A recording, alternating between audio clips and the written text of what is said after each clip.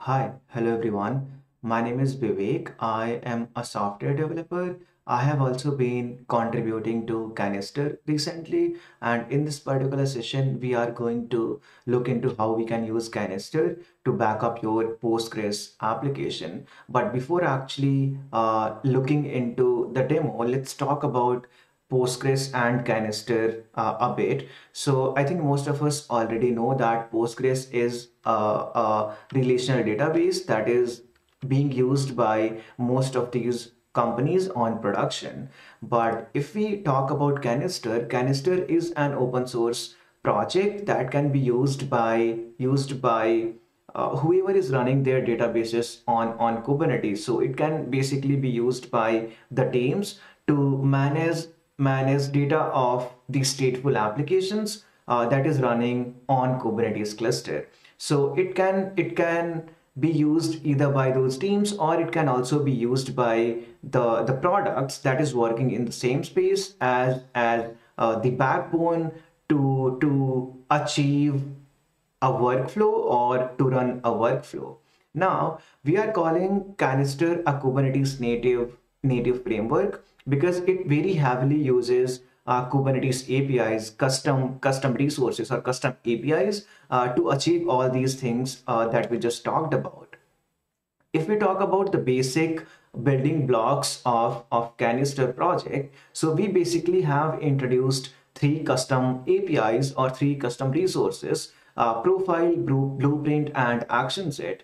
So the workflow that we have been talking about, so for example, if there are some things that you want to do while backing up your application, you can define all those things in a specific resource that is called blueprint resource. And we introduce all these custom resources as soon as you install Kanister. So to specify this entire workflow, you can create a blueprint resource. Now, when you have specified a blueprint resource, you will have to actually call something from that workflow, from that blueprint. And to call, let's say, a particular action, for example, backup action, you can create an action set. And that is the reason we have introduced another resource called action set. So once you create an action set, you also have to specify a blueprint where that action is present, and you can also specify the action from that blueprint. So this is how action sets and blueprints work together. Now, if we talk about profile, so let's take an example, or let's talk about this use case where you have taken backup of your application and you want to export it, or you want to upload it to a particular centralized object location, let's say, and that is where profiles come into picture. So you can create a profile to specify the details about your object store. Now that we know about all those custom resources, let's talk about how all these things work together to achieve backup and let's say restore. So if you see here, we can see that the first step to actually back up your application is going to be creating the action set. Action set is actually the step where the action or backup action, let's say, actually gets triggered. So as soon as we create the action set, our controller, Kanister controller, is going to figure out the blueprint from the action set, and it is going to get that blueprint to actually see, or to actually get to know what are all the things that are specified in the blueprint. And in the blueprint, we can specify all these workflow using Kanister functions, and that is what we have specified here using kube exec and kube task. Kube exec and kube task are some of the functions that we support in Blueprint. And as soon as we figure out a phase or a step from the action, we run, when I say we, I mean Kanister controller runs that particular action. And if that action needs to, let's say, upload the data to a particular object store, in that case, we use profile. So this is how all these things work together to actually achieve backup and restore. Now that we have set up a very basic understanding of Kanister, let's go ahead and try to actually see how we can use Kanister to back up Postgres. So first of all, we already have a Kubernetes cluster set up, and we are going to create a namespace Kanister, and this is where we are going to install the Kanister operator or Kanister application. So if you see here, to install Kanister, we are using Helm chart from this particular repo because we know that Kanister is distributed as a Helm application. So if you try to get all the pods from Kanister namespace, you can see that the pod is successfully running. And once we know that the pod is successfully running, what we can do is we can go ahead and try to create the Postgres database. So, or install the Postgres database. So we want to install that in Postgres-test namespace. And so that is the reason we have created the namespace. And now we are going to install the Postgres database, and we are going to again use Helm chart that is being maintained by Bitnami. So as soon as I hit enter, we should be able to see a pod in the Postgres-test namespace, and we will have to wait for this pod to be up and running. And once that particular pod is up and running, what we can do is we can insert some data in a specific database, just so that we can make that something bad happened and the data was deleted, and then we would actually restore that data. So now that we see the pod is running, let's exit into that pod, and then we are actually going to insert some data into a database. So this is how we are trying to connect to the Postgres database. And we have, if you see here, we have specified username and password. And once we are into the Postgres shell, what we can do is we can see all the databases that are there already. We see that there are three databases. So let's go ahead and create one database called test, and then connect to that database. Once we have connected to that database, let's go ahead and try to create a table. And to create a table, we have to run this particular command. And once table is created, what we can do is we can also create a table inside, or sorry, we can insert a row inside that table. And now that the row has been inserted, we can see all the entries from that table using select query. And now that we have, if you see, we have installed Kanister, we have installed Postgres database, we have also inserted a query or a row inside the new table that we have created. Now what we have to do is we have to integrate this Postgres database with Kanister. And when I say we have to integrate, what I mean is we have to create the respective blueprint and profile resources. So to do that, I am going to create the profile resource. So if you see here, I'm using this Kanister utility that gets shipped with Kanister, and I'm also specifying that the object storage that I'm using is S3 compliant. There are some other supported as well that you can check, and I have also set the credentials in these environment variables.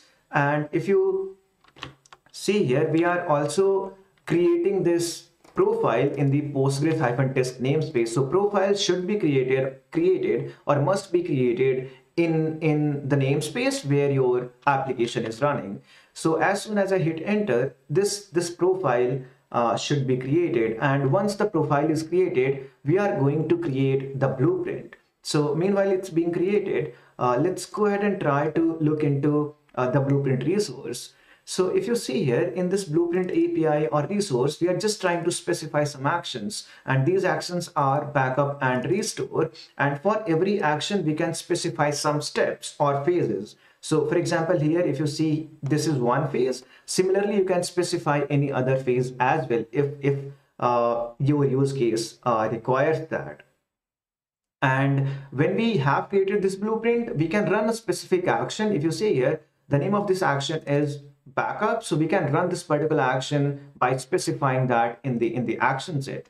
So if you see here, the profile has been created, and to create the blueprint, we are just going to copy this URL. I'm going to specify this GitHub repo in the slides as well. So if you want to check that out, you can do that. So create -f, and blueprints must be created in the namespace where controller is running. So we know that controller is running in Kanister namespace. So I'm going ahead and hitting enter. Now that the blueprint has been created, what we have to do is we have to actually create the action set. And to do that, I'm going to use this particular command again. So if you see here, create action set, and this can_ctl command is actually going to create an action set resource, and that is going to trigger the action that we have specified here. So if you see, we are creating action set. We want to run backup action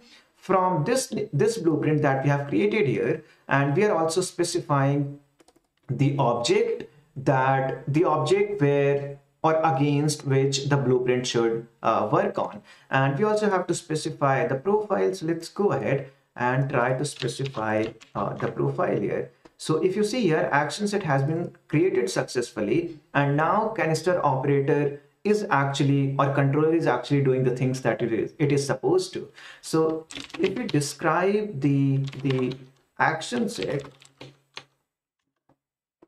if you see here, in the events, we can see that the controller is actually executing this pg dump step or phase right now. So what we will have to do is we will have to wait for that pg dump step to be completed, and as soon as that step is completed, what we are going to do is we are going to, just to mimic that something bad happened, we are going to delete the things from the database, and then we are going to restore it from the backup that we have created. So if I try to describe the action set once again, if you see here, it says that the action set has been completed successfully. So now that the action set has been completed successfully, let's exit into the database once again, and this time we are going to delete the records that we have inserted because we have taken the backup. And to delete that, what we are going to do is we are going to get the Postgres shell. And then if we list all the databases, we can see that test database is there, and let's run drop database test. And if you see, the database has been dropped successfully, and now we are just able to see three rows here. So now that we have deleted the data from the database, let's go ahead and try to restore. So to restore the data, we are, if you see here, we have also specified what should happen in case of restore action. So if you see here, we are again creating an action set by specifying the backup action set. So if you remember, when we created backup action set, we did get one, let's say, identifier of the action set, and this is the identifier. So we want to run restore from this particular backup action set, and as soon as I hit enter, if you see, the restore action has also been created. And let's go ahead and try to describe this action set. So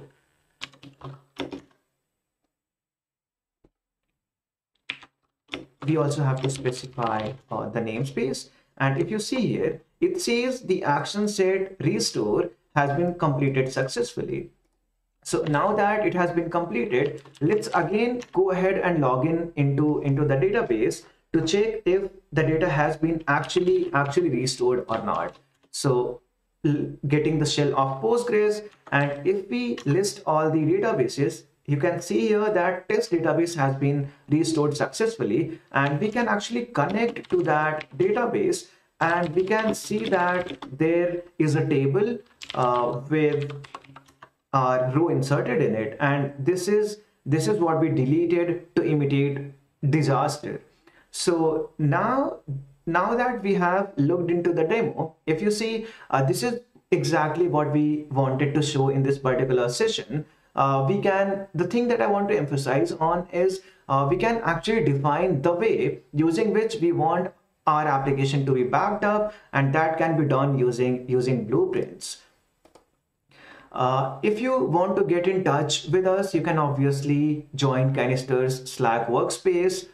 you can look into the issues in Kanister GitHub repo if you want to contribute to them. And we also get into bi-weekly community meetings, so you can try to join them as well. Thank you so much.